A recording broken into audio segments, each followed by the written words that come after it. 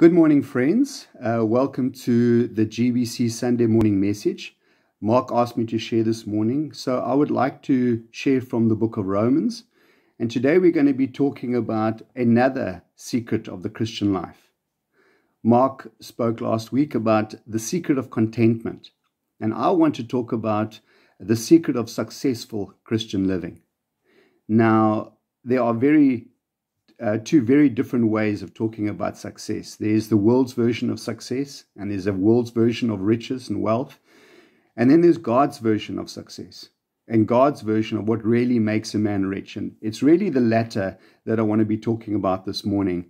And it's about how to live a Christian life where we experience victory over a lot of the sins that we struggle with, the victory over our flesh, being able to live with integrity and to live a life that truly represents Jesus Christ. As the Bible says, walk in the light and not in darkness. And what that means, what does it mean to have fountains of living water springing up from us and having a life that is full of truth and full of honesty, and again, as I said, full of integrity.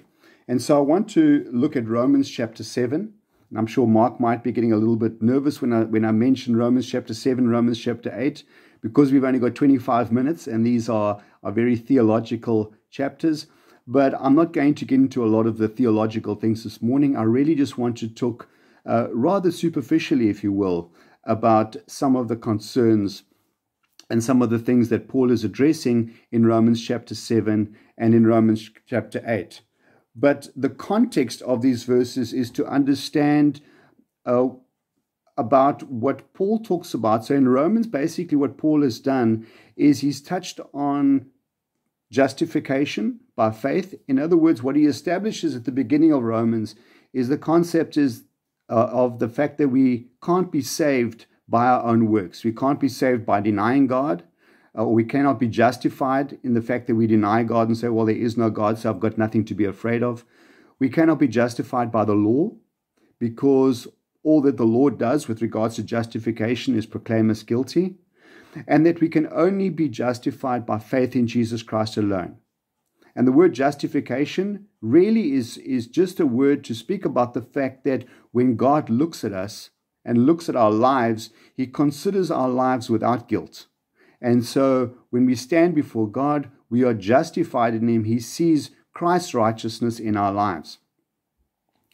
But what happens after that? And that is a question of sanctification. And again, another theological word. But sanctification talks about a life that is lived in accordance with the will of God, and a life as Jesus Christ himself lived.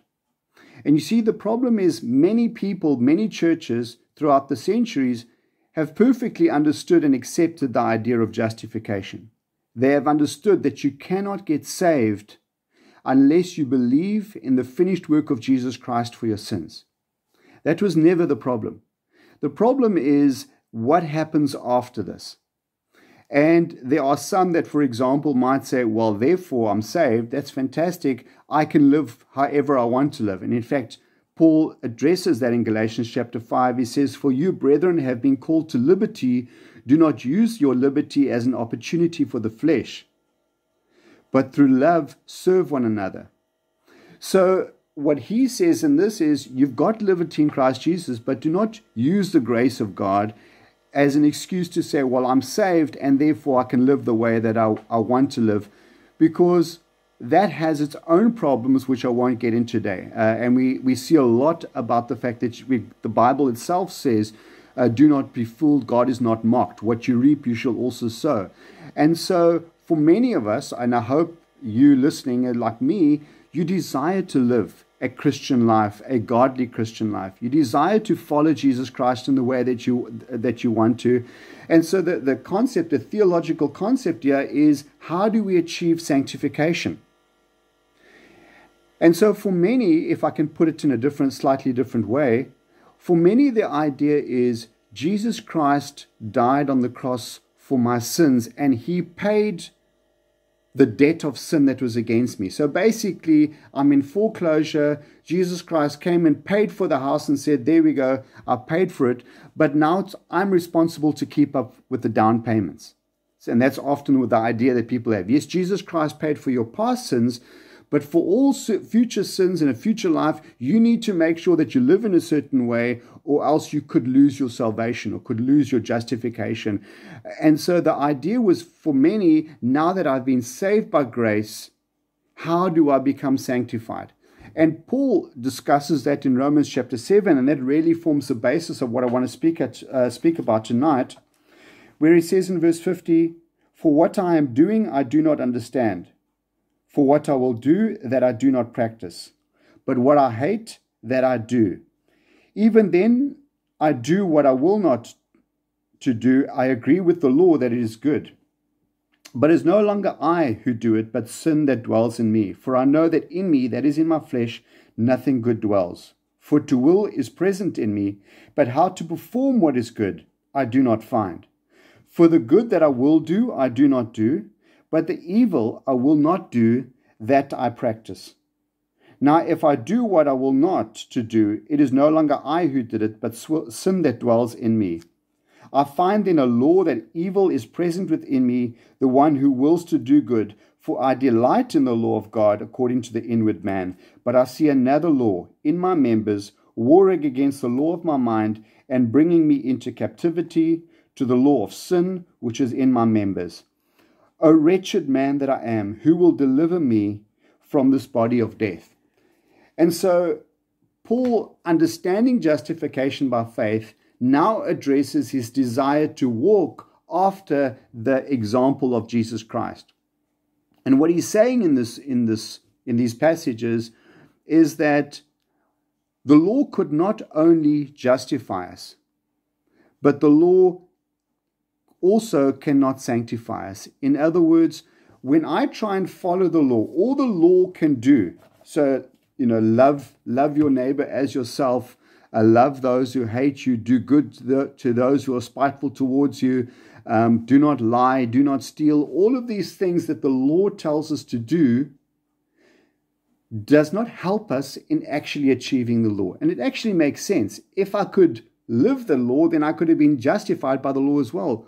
But all the law does every day is say, you are guilty, you are guilty. And in fact, trying to follow the law, trying to obey the law, every day I'm confronted with a flesh, my own sinfulness, and my own reminder that I am incapable of doing what Christ has called me to do. And Paul himself was faced with the conundrum. He says, I desire to do these things. I desire to follow the law, but there's another law working within me. The law of flesh and the law of death. And he says, O wretched man that I am, who can deliver me from this body of death? And I'm sure many of us sitting here today can identify with that. How we desire to follow Jesus Christ. How we desire to live lives that glorify him, that people could look at us and say, man, this is a man after Christ's own heart. And we desire to be that, but every day we fall short. Maybe if you're like me, you've promised God that you're going to do better. You study and you read the word and you say, Lord, I'm going to do these things. This sin in my life, I'm going to deal with this sin in my life. It's not going to be an issue anymore. I pledge and I vow and I promise that I will no longer do this. And then what happens? A couple of hours, a couple of days maybe, and then we find ourselves falling into the very same trap again. And we fail and we fall down and we're faced with this hopelessness of saying, Lord, it is impossible for me to follow you. It is impossible for me in my power, in my strength, to be an example of Jesus Christ. And that is what Paul found, and he realized that according to the law and in his own strength, he could not lead that life. And in fact, he finishes with the words, I thank God through Jesus Christ our Lord. So then, with the mind, I myself serve the law of God, but with the flesh, the law of sin. Now, I want to be very specific about this because this is a very important verse that is often misinterpreted.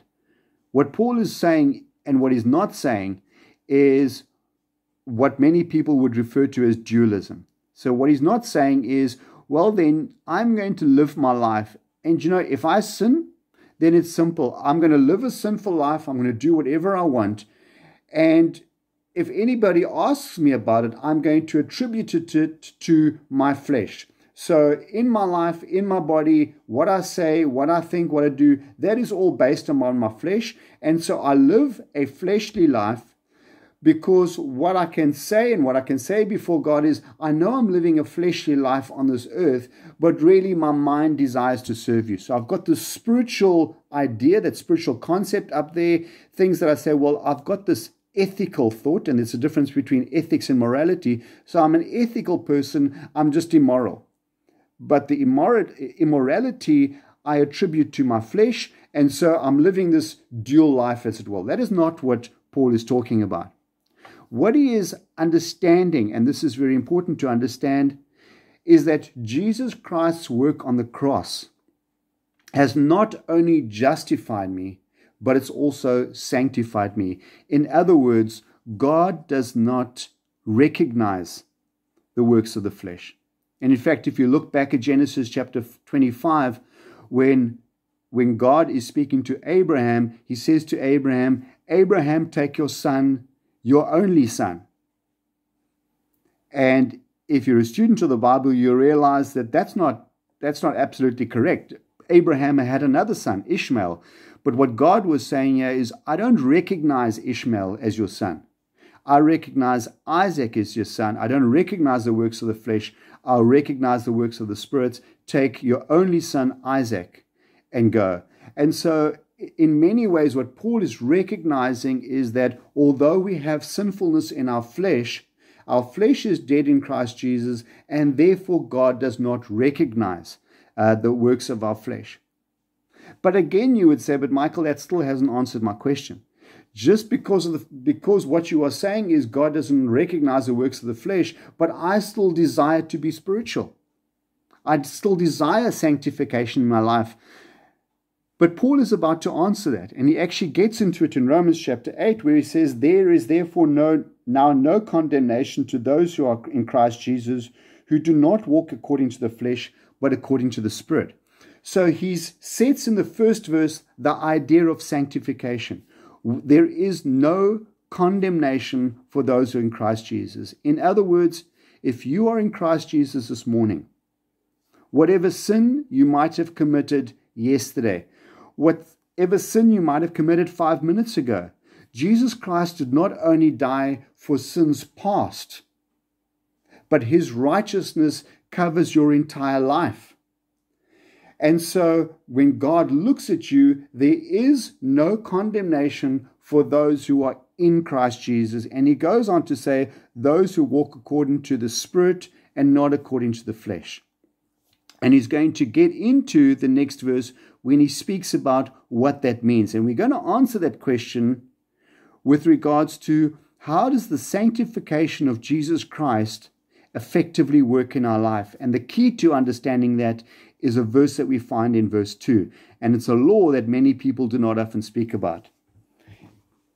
And it says, for the law of the Spirit of life in Christ Jesus has made me free from the law of sin and death. Now that is a key verse. And that is a verse that I'd like you to underline or circle or whatever you do in the Bible, because many people underline verse 1. And verse 1 is fantastic. There is no condemnation for those who are in Christ Jesus. That is great news. But verse 2 in many ways is even greater news, because what verse 2 says is that there is a law working in our lives that allows us to counteract or to supersede or to address the law of sin and death in our life, and that is the law of the Spirit of life. What does that mean? Well, if you go back and look throughout the Bible, especially in Ephesians chapter 2, and I really urge you to go and read it, it talks about this resurrection life. It talks about the fact that the same power that raised Jesus Christ from the dead is working in our members to allow us to live what the Bible would call a sanctified life, a holy life, a righteous life. I do want to say something before I get to it, and it's a little caveat and it's important. I'm not talking about an absolutely sinless life.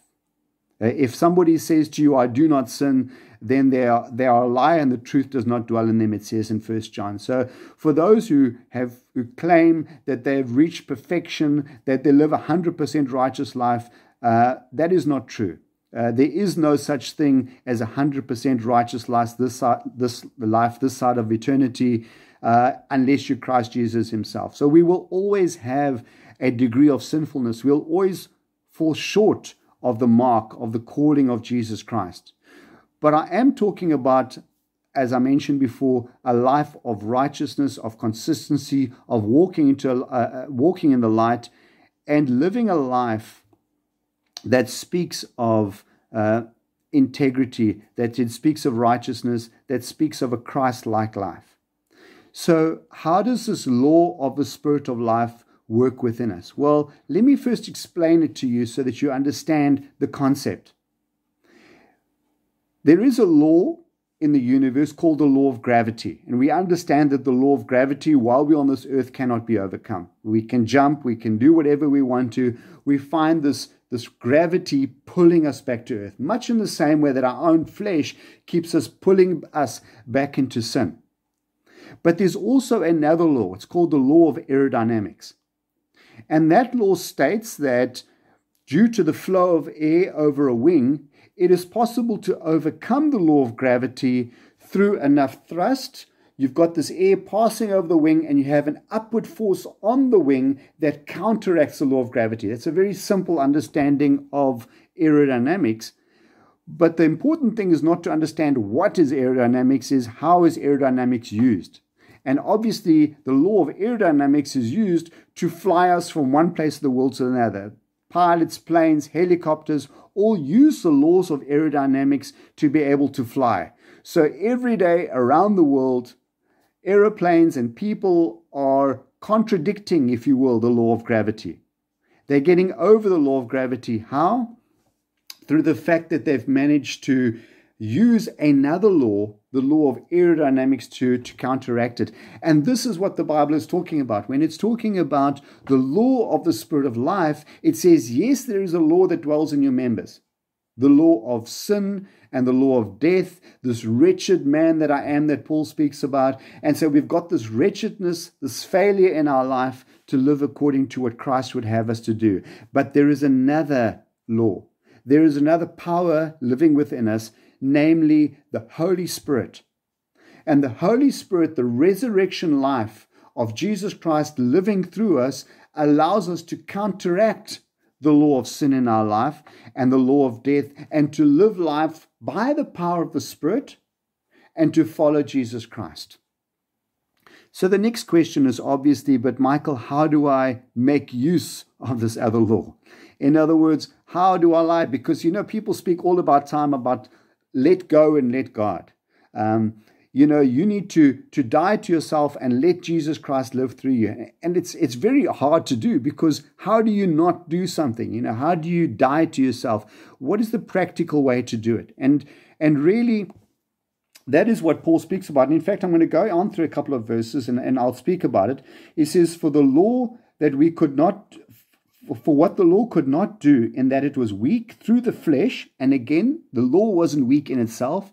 It was weak in helping us in our flesh live according to its tenets.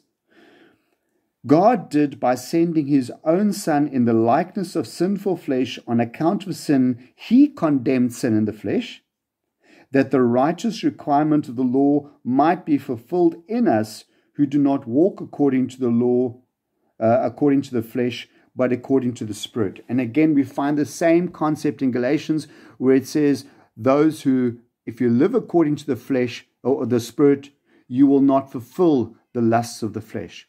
And so walking according to the Spirit is the way that the Bible speaks about us counteracting the works of the flesh. So how do we practically do it? Well, there's a number of ways that we do it. And it's certainly not through trying to live according to our own understanding of what we should be doing. So some churches, for example, get around this problem by saying, well, let's create easier laws. and this is called legalism. Let's create certain things that if people in the church do it, we will consider them living a righteous life. Obviously, that is foolishness. If God's law could not make us righteousness, then certainly legalism cannot make us righteous. So the first thing is obviously not to simply try and make simple laws. The way we do it is a couple of steps, and I'm going to talk about these steps and we'll finish with that 5 more minutes. The first thing is have faith that Jesus Christ paid for your sin so that you don't have to worry about it. That's a very important step. Because if you do not understand the peace of God, you'll never understand the grace of God. If you have not come to terms that in me, in my flesh, nothing good dwells, I can never in my own strength follow Jesus Christ. The Bible says, without me, you can do nothing. Believe it. Do not try and prove God wrong, because all that is going to do is lead to frustration and hopelessness. So the first thing we want to do is fully believe God when he says, without me you can do nothing, except that you're a hopeless sinner, but have faith that Jesus Christ's work on the cross has freed you up from sin in your life. So you can have faith and trust that you are sanctified in Christ Jesus, that there is no condemnation to those in Christ Jesus. Once you accept that, then you can serve God from a free conscience and not constantly try to please God and try to make up for your sin, or you sin and then say, well, God, what I'm going to do is a whole lot of good things to try and counteract my sin. Forget it. There is no condemnation for those who are in Christ Jesus. Jesus Christ, death on the cross, paid for all of your sin. Have faith that that is true and rest in his finished work on the cross. That is step number 1. Step number 2, allow that to sink into your life to appreciate the goodness of God. And this is a very important point, because the Bible said it is the goodness of God that leads us to repentance. So once we understand that, once we rest in it, once we understand that every day I'm righteous for God, I'm not trying to earn my salvation anymore, I'm not trying to be sanctified in my own flesh, I can start living in praise and worship and thankfulness towards God every morning. Say, Lord, thank you that I live today in a clean slate. Thank you that all my sins have been forgiven and I can come to you and worship you and love you. This will give you a sense of gratitude towards God and understanding the goodness of God. And that is vitally important. Understand the goodness of God. Understand that the sanctification is there for you. Understand that Jesus Christ died for all of your sins, and you will begin to live free from a guilty conscience and trying to serve and make up for your sin, and you can simply enjoy a relationship and a communion with Jesus Christ. And the third step is spend your time just worshiping, loving him, praising him, and looking forward to meeting with him. And so the third step is now that has freed us up to have constant communion with him. So when we wake up in the morning, we praise him for what he's done for us. And then we say, Lord, help me to live this day. Live through me. It's very important to understand that resurrection life only works in dead people. And I'll say it again, resurrection life only works in dead people. So you need to lay down your life. At the beginning of every day, say, Lord, my life is not mine, it is yours. Take my life and let it be consecrated, Lord, unto thee. So we walk in that, and we allow then just to focus on Jesus Christ in the day. So as we're driving our car, we're singing praises to him, we're listening to worship, not listening to the news, and we're just enjoying our time with him. When we get into work, our heart is filled with Jesus Christ, and we allow Jesus Christ in our life to speak to our colleagues and address our boss, and we'll experience fountains of living water streaming from us. That is what the Bible talks about, living according to the Spirit and living according to the flesh. And that is vitally important. When I live my life, and believe me, I've lived in failure and I've lived in hopelessness and I've struggled through many, many things in my life. But I do want to finish with this. I have experienced success. I've experienced victory in my life by learning this very simple thing. I don't even focus on my sin anymore. If I sin, if I fail, I confess it. I look unto God, and confessing is just looking at my sin the way God looks at it. I say to God, Lord, I realize that what I've done, what I've thought, this idea or this pride or whatever it is, I always measure my life not by the sin in my life, but I measure it by my walk with Jesus Christ. So really what I am focusing on every day is, Lord, how close am I to you? Am I reading my Bible enough? Am I spending time with you? What is our connection like? Have I had time to really engage with the Lord, or has my prayers just become superficial? Have I had time really to sit down with Him and experience His love and experience His grace and walk with Him? And that is the only thing I focus on. I don't focus upon my sin. I don't focus upon my failure. I don't focus upon trying to live my life according to the law. All I focus on, my number one thing, is mind the gap, as they say in England. Mind the gap between where you are and where Jesus Christ. Abide in me, Jesus would say, and you'll bear forth much fruit. Focus simply on that. So believe in the finished work of Jesus Christ, be grateful, and then walk with them every day. That is the secret of a successful Christian life. Thank you, guys. Let us pray. Heavenly Father, Lord, we thank you for this time. We thank you for your word. And Lord, we're thankful most of all for your finished work on the cross. And Lord, we pray for the church today, wherever they may be. Lord, we pray that you would set people free today from the bondage of trying to impress you and trying to live lives that would glorify you in their own flesh. Lord, help them to realize it's all about faith. It's all about gratitude. And it's all about walking with you. And in your precious name we pray. Amen. Have a fantastic week, guys. And I'm sure Mark is looking forward to sharing a message with you again next week. Bye-bye.